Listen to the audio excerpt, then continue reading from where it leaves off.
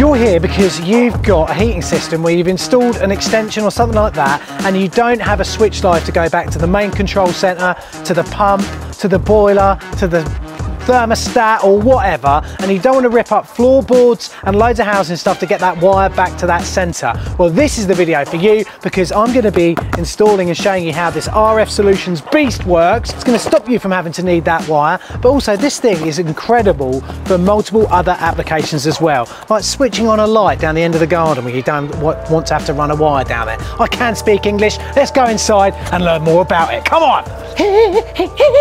So the problem, you've got something like a 3-port valve like this here, okay, and it's up in the loft and it's miles away from where the boiler is, and you've fitted a new boiler or something like that, and you need to get that switch live down to it. I've had this problem in my own home. I think I had to take the box work out in the downstairs toilet, rip up the floor in the bathroom, then take it up through my airing cupboard into the loft to get that wire there. I wish at that time I'd known about this product, but there are other things that I could have done with the Mainslink that we've got here today, like control lights down in the shed, because I don't have a lead that runs all the way down the garden to a light switch in the house or stuff like that. So what I'm going to do is we're going to have a look in the box and see what's there. Then I'm going to show you a very basic install right here on this wall behind us of it switching something, so you can actually see how it switches without there being a wire between the 2 points. Then I'm going to show you how far away this can actually switch something by leaving one of the points on here, and we're going to go outside into the rain and I'm going to show you how far it can do it. Click on the link, subscribe. If you haven't subscribed yet, get out of here now, sling your rook, let's go. So this is the RF Solutions beast. I know a lot of people who are fans of plumber parts are thinking, well, he's not doing any plumbing, this is electricals. Maybe you should get Artisan Electrics to come and do it. Well, they're only just down the way and there's no one there at the moment. They're out putting solar panels in, and if you look at the weather outside, I don't envy them.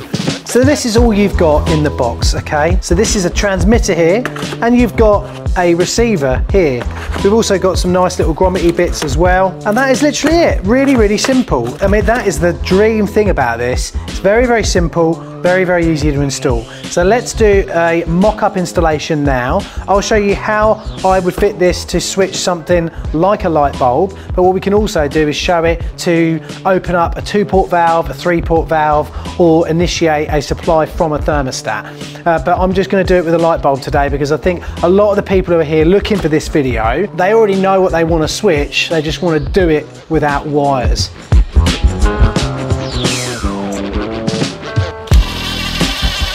So the Mainslink RX, this is the receiver, okay? Now if we open it up, first thing I want you to notice is, look, we've got this little rubber bit in here. That means it's IP68 rated. Then we've got our switched input outputs and our permanent lives as well, and I'll come to those in a moment. Let's have a very quick look at the actual transmitter. This is the transmitter, same bit on the box there, IP60 rate on the back. We've got a live in, RF comms on the out, but we'll be looking at that in a sec. And on the back, a lot more simpler on the back bit here. So for our experiment, we need our receiver to be near what we want to receive, even though it doesn't have to be near, but for the experiment, I want you to see this.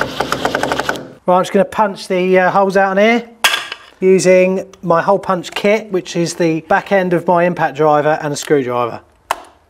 The lovely people at RF Solutions provide little grommets as well, so we can keep up that IP65 rating. And just wind them in there like so. Keeps that waterproof. Now this is ready to go on the wall. This is obviously all class 2, so we don't need an earth.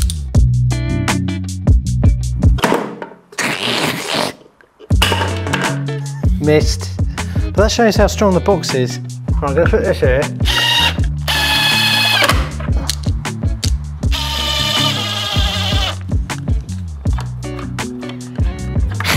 Switched input, live in, live in. So we've got everything installed, okay? Now let's have a little look behind each one of these bits here so I can explain to you how this works. So this is our switch.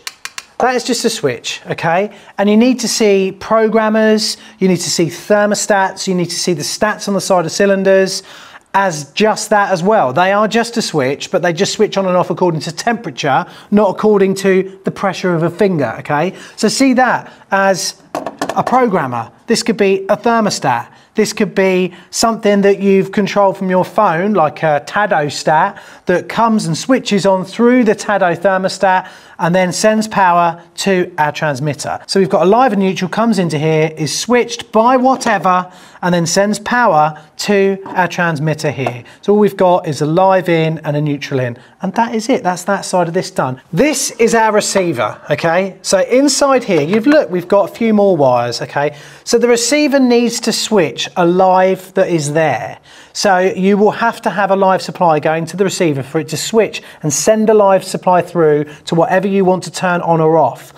If RF Solutions had come up with a way of sending electricity through the air from the transmitter to the receiver, I would be investing in that company right now, okay? Because no one's done that yet, not even Mr. Musk, all right? So that's number one. So we've got our live in, and our live in is going to be switched and then send a live out to what we've got here, our little light bulb. Now see the light bulb as being the boiler, the pump. It could even be a light bulb in your shed, couldn't it? If you want to switch on the lights from down in the house, you could do that. Because in a minute, once I show you this working, we're going to take off the transmitter off the wall and we're going to walk as far away as we can outside, probably across the other side of the park with it, to see whether we can turn it on, okay, from that distance. I'm hoping we can get somewhere in the region, anywhere over 30 meters through a metal wall and a brick wall is going to be pretty much useful for most homes in the UK and most applications. So let's button this one up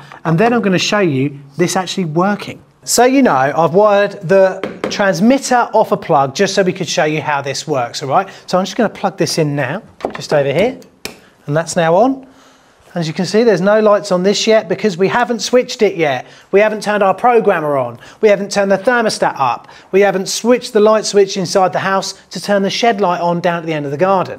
On this side here, we've got our live supply coming in to be switched to go out to whatever component we want to switch on or off, be it the boiler, the pump, a 2-port valve live, a 3-port valve live, or even you can use these to send back switch signals for when those 2 ports and 3-port valves are safely open. So you can think about that as well. There's so many different things these could be used for. I am standing in a place, there is no wires between the two. Have a look, have a look around. It's like those things, you know, when you do the people getting cut in half at the circus, yeah? There are no wires in between these two here. That's how quick it is. Turn it off, off it goes. Turn it on again, on it goes. Your heating system's reached temperature, oh, I'll turn it off. You've installed a new underfloor heating system in an extension and you don't want to whip up all the floorboards and walls to signal back to the main airing cupboard area where all the wiring is. Oh well, the underfloor heating needs to come on. Oh look, the boiler and the pump's just come on in the airing cupboard. This is very good, all right? So now you've seen them next to each other and that's great, brilliant. But we're in a studio at the moment that's got metal walls, brick walls, loads of wood, loads of stuff in and out. But we've also got a long way that we can go out of here to demonstrate how far this can actually transmit. So I want to show to you that this can transmit through the fabric of a house easily without any problems. I'm going to take this off the wall and I go outside. Some of you are going to say I'm mental because it's raining at the moment, even though the sun's come out a bit, but I want you to see this. Let's do it. Right, so I've taken everything off the wall. We've got it on this nice little wooden panel here. We've got obviously our receiver there, the transmitter here. We've got our plug so we can show how far this is going to work. I've got Max's phone just down there and we're using FaceTime so we can actually show this switch in. There's not going to be any cuts in this edit, so watch closely guys, here we go. See how far we can get, okay? So we're walking away, that's still running. We're walking out the studio. So we've got a metal wall just there. We've got a metal wall just there. And there's also a wooden wall on that side as well. So there's that. Then look at this, we've got a big old breeze block wall here. You think that'd munch up radio frequencies, wouldn't you? Like an American at a Burger King. This place, I don't even know what's in there. It's just always shut. Yeah, very strange. And then we've got another breeze block wall here. So let's go in here. It says do not enter. So what do? We enter. Right, there's been no cuts. There's nothing happened.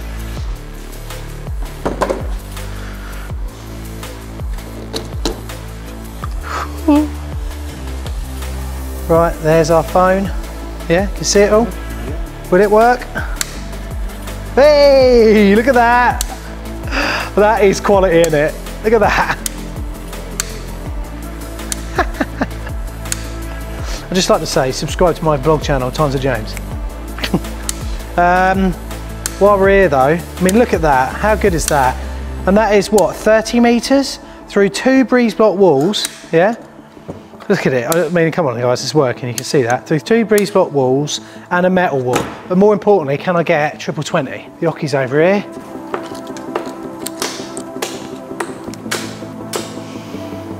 Also, if you're ever going to put on a music festival, use CEG. Brian Avis, get these guys in. Do you know what the best part is now? What? Everyone knows where you are. Yeah, they know where I am anyway. Come and get me. I'll be here waiting, lubed up.